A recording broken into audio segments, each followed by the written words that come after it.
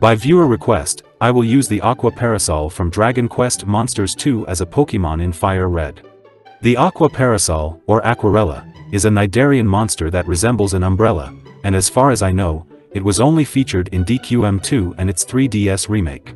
Stats-wise, it has good HP and great attack in the original game, but the rest of its stats are mediocre to bad.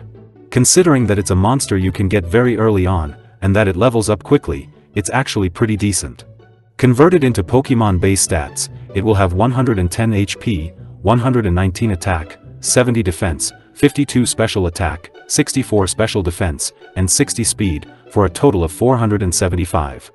The table 6 it uses for agility grows quickly before level 17, and it gets the early bird trait in the remake, so I've buffed its speed by a tier.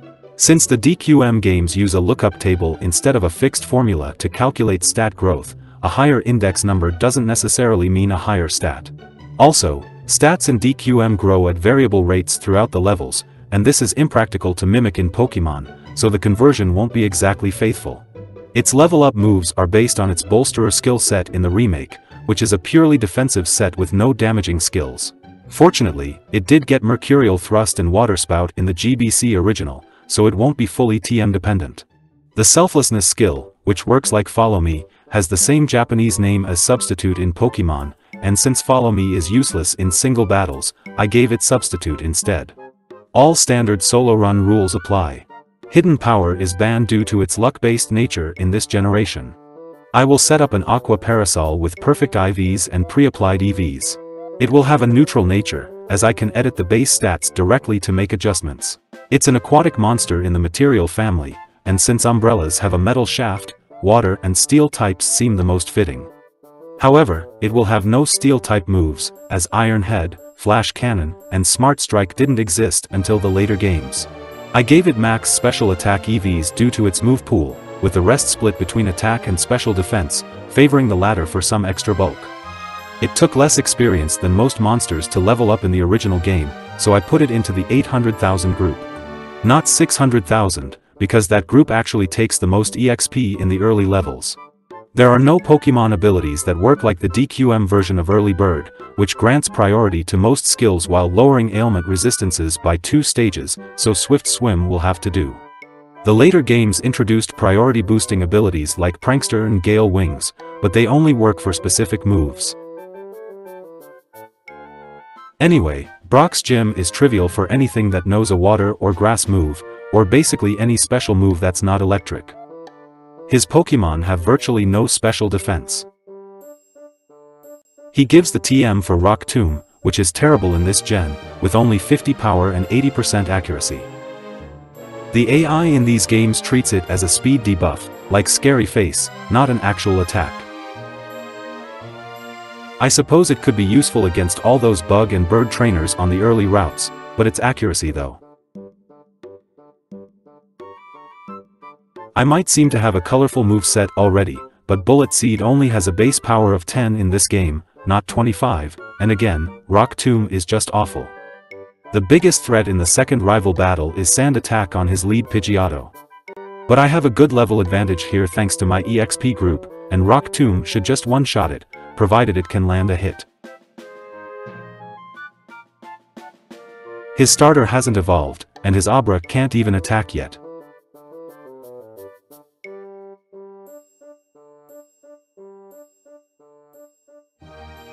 I fought most of the trainers on the way to Bill's lab and grabbed the TM for secret power, which is amazing for this early in the game. Misty should also be pretty trivial due to my typing, and although her Starmie is clearly faster, the only realistic way I could lose is if I got confused by its water pulse. But the game actually gives you a Persim Berry outside Mount Moon for just that. I set up Light Screen to discourage special moves, and it seemed to work out, since her Starmie used Swift instead of Water Pulse. It was a simple 2-shot with secret power anyway. Water Pulse is a straight upgrade to Water Gun. With a decent 60 power and 20 pp, it's a great move early on, but it comes way too late in Ruby and Sapphire, where you'd already have Surf. The rival fight on the ship is a complete joke, so I'll just speed through it. His team is just too underleveled to pose any challenge. Meowth is the Pokémon for pickup in these games, and it's the only way to farm berries before the post-game, because you can't grow them. It's also the only way to get the TM for hidden power, but that's not why I banned it for being luck-based. Rather, its type and power in these old games are random based on your IVs, which you have almost zero control over until Gen 5 or 6. So basically, you only have a 1 in 16 chance of getting the type you want, and its power can be anywhere between 30 and 70. Anything below 60 is useless for coverage, since you'll likely do more with a neutral stab move. Surge is the worst gym leader in these remakes. He opens with 2 severely underleveled Pokémon, and his Raichu is only level 24 instead of 28 like in the yellow version. But even level 28 is too low when you can catch a level 31 Dugtrio in the cave next door. What's more ironic is that if you encounter a Dugtrio, you're almost forced to catch it thanks to its 120 speed and arena trap ability.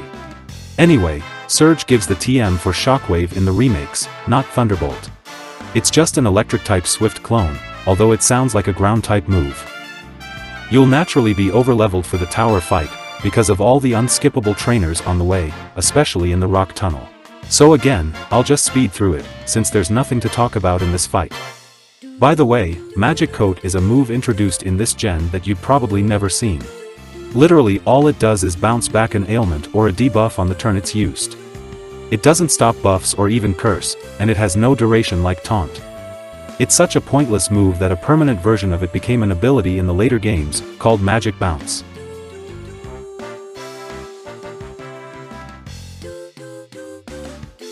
The first fight against Giovanni is usually easy.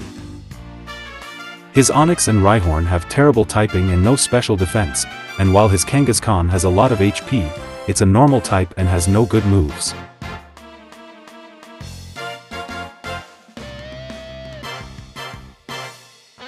I fought some optional trainers in Erica's gym for the experience. Erica herself shouldn't be any problem when I have such a big level advantage, although I only have secret power to hit her grass types with. I don't have another Cherry Berry for Stun Spore, which all of her Pokémon have, but I'm going first, so I can just set up a substitute to block ailments. And here I found a huge flaw with the AI in this game, namely its unawareness of the substitute. Instead of attacking to destroy it ASAP, it would still try to inflict ailments and debuffs. I'm not sure if this happens in Ruby and Sapphire as well, or if it's just a bug or oversight in these Gen 1 remakes. This AI quirk basically gave me a free win, although there wasn't much her Pokémon can do against my substitute anyway, especially since you can't leech HP from it. She gives the TM for Giga Drain, and even though I made it compatible, it's just not a good move in this gen, with only 60 power and 5 PP, not 75 and 10. Koga's gym presents a huge level bump, but those bikers on the cycling road use a lot of evolved Pokémon that can give over 1000 EXP apiece. Also, I'm a steel type and can't be poisoned, so there's literally nothing he can do against my substitute. The steel type didn't exist in the original Gen 1 games, and the only steel Pokémon you can get in the remakes is Magnemite, which is only accessible after you beat Koga. So, they didn't give him moves like Flamethrower to counter steel types. He gives the Toxic TM, but I don't think I'll need it since Toxic stalling takes too long, and every trainer in the Pokémon League has at least 2 full restores. Route 15 is the location for the Rain Dance TM. I have the Swift Swim ability, so I'll grab it just in case I'll need the boost to my speed and water type moves. The rival battle at Sylph Company won't be an issue as long as I get to move before his Pidgeot, which I should, as his team doesn't seem to have any EVs yet. I am faster, and my substitute will block any of his attempts at Sand Attack or Feather Dance, and he has nothing that can break it in one hit. I was surprised to find that Aqua Jet didn't exist in this gen, although I vaguely remember seeing it on a wild Sharpedo or something. It would have been the perfect move for the Aqua Parasol to mimic its early bird trait, but I guess extreme speed will have to suffice. But in hindsight, I wouldn't have had a slot for it anyway, since it's only 40 power, and I certainly wouldn't want 2 water moves. I need Substitute, and I need Recover, and my special attack is too low for it to be my only stab move. Yes, it would have been special in this gen, like all water moves. Giovanni doesn't have a single ground-type move on his entire team in the second fight, which makes no sense if you ask me. My stab surf should just one-shot his Nidoqueen anyway, and there's nothing his Kangaskhan can do while I have a substitute up. Again, these games just aren't balanced around steel and dark types, considering you aren't supposed to have any except the mag. There's almost nothing that can hit the former, and nothing that resists the latter.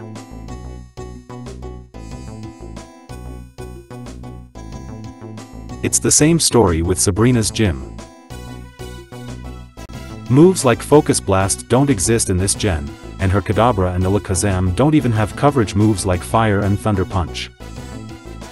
This means I can just hide behind a substitute and sweep her team.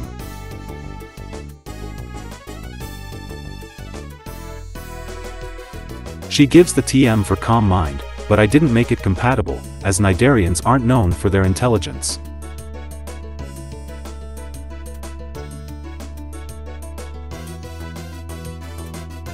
Blaine's Fire Gym should be a piece of cake for a water type, although I really don't know what I was doing there.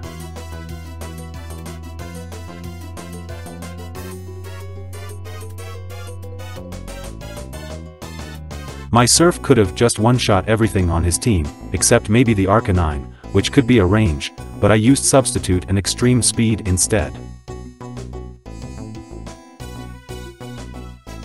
I guess I was just tired, and my brain shut off.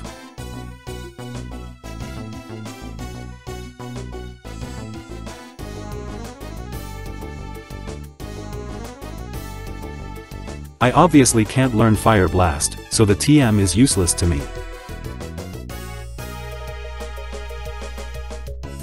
Giovanni's gym is another easy win. All of his Pokémon are weak to water, and Surf will easily one-shot them at level 63. The Sevii Island side quest and the trainers in his gym give a lot of experience. His Dugtrio is faster, but it's only level 42, with abysmal HP and defense, so Extreme Speed will take care of it.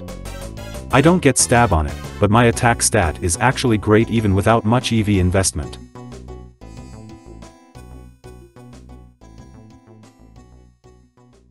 Earthquake is another TM that I can't use, as it simply makes no sense on an aquatic creature. The rival battle before the league is just like the previous one, that is, it won't be a problem as long as I go before his Pidgeot. I should still be able to due to my level advantage and the 10% badge bonus, and I don't think his team has any EVs in this fight either. I did go first again, so it's quite obvious that it doesn't have EVs, or if it does, they are not in speed. Probably HP and defense, seeing as it uses Feather Dance and Sand Attack. I suppose it's a good thing that Roost isn't available in this gen, or it could be incredibly annoying to deal with if you don't have Taunt. His Growlithe and Rhyhorn were obviously one-shots with Surf. I don't think the critical on his Execute mattered, since Substitute blocks Leech Seed, and his Alakazam was a one-shot with Extreme Speed. I gave the Aqua Parasol Waterspout at level 65 just for flavor, because it did start with Waterspout in its original game. It's the Tier 1 water skill that actually did Ice and Cold Breath damage, since water didn't become its own element until Joker 3. Before fighting the League, I need to grab the Ice Beam TM, and thankfully, they tell you what the TMs contain in this game. I also need to get rid of Surf, as I already have the stronger Waterspout, and I don't want to be stuck with a water move in the League. Lastly, I'll learn Double Edge to replace Extreme Speed, for the extra power and PP. I have a lot of HP and attack, and I can heal myself. Here are my stats and moves going into the League. My attack is great, but my special attack is barely passable with max EVs, and my defense and speed are only mediocre. I really hope my decision to not invest EVs into speed doesn't bite me this time, like it did in my Proto Killer run. I doubly resist ice, so pretty much the only way I can lose against Lorelei is by getting frozen and never thawing. I'll equip an Aspear Berry just in case, although I don't even think she's going to pick ice moves at all when her Pokémon have another stab move. Her lead Dugong likes to set up Hail on its first turn for some chip damage against non-ice types. Fortunately, I can heal myself with Recover, which still has 20 PP in this generation. I believe its PP has been reduced to 10, and then 5, in the newer games, in the attempt to thwart stalling tactics. Some of those can be quite unsportsmanlike, as they don't aim to win, but to waste time and cause frustration to the opponent.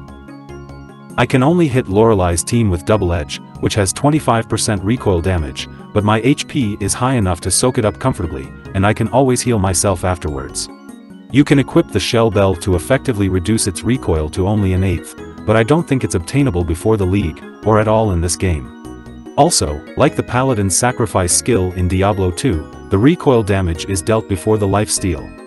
This means you could KO yourself before receiving the heal, if you double-edged something like a Blissey while on low HP.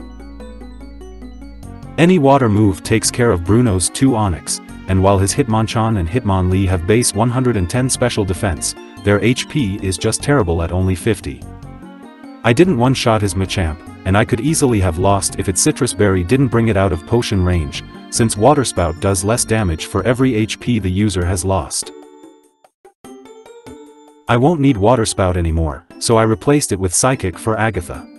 I made the TM compatible because many aquatic and amorphous Pokémon like Gorbis and Jellicent can learn Psychic, which was originally known as Psychokinesis. I'm slower than her Ganger, but since I'm immune to Toxic and Sludge Bomb, it can only damage me with Shadow Ball or Shadow Punch. Ghost is still physical and resisted by Steel in this gen, so it will take at least 2 hits to break my substitute.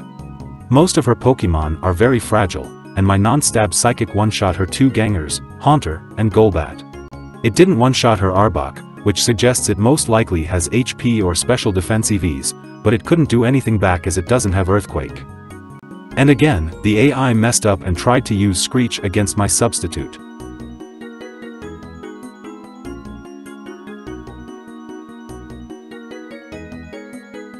I replaced Psychic with Ice Beam for Lance's Dragon types. Lance could be a problem if his lead Gyarados didn't have such a horrendous moveset, because I can't avoid its Intimidate and have no way to buff my attack stats. If it had Dragon Dance and Earthquake, it could easily overwhelm me, especially since he has 2 full restores as well. But oh well, the game gave it rubbish moves like Bite and Dragon Rage, and my Double Edge just happened to land a critical hit, bypassing my attack drop from Intimidate. His Dragonairs and Dragonite were obviously one-shots with Ice Beam.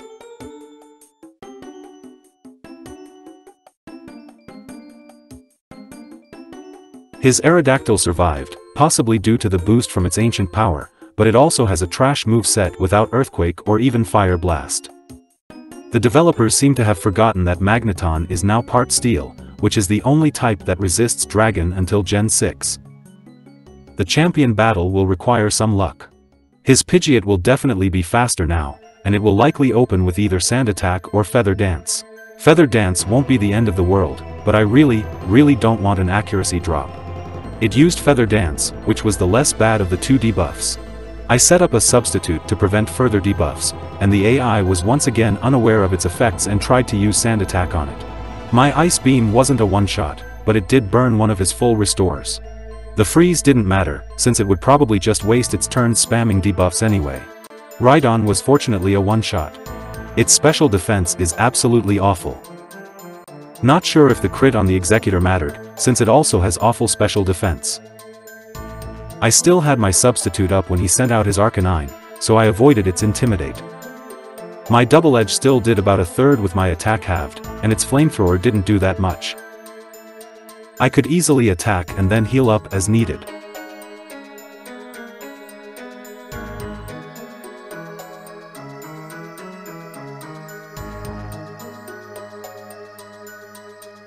Focus Blast is not in this game, so I had nothing to worry about on his Alakazam. Reflect was annoying, but I could just stall it out with Substitute and recover.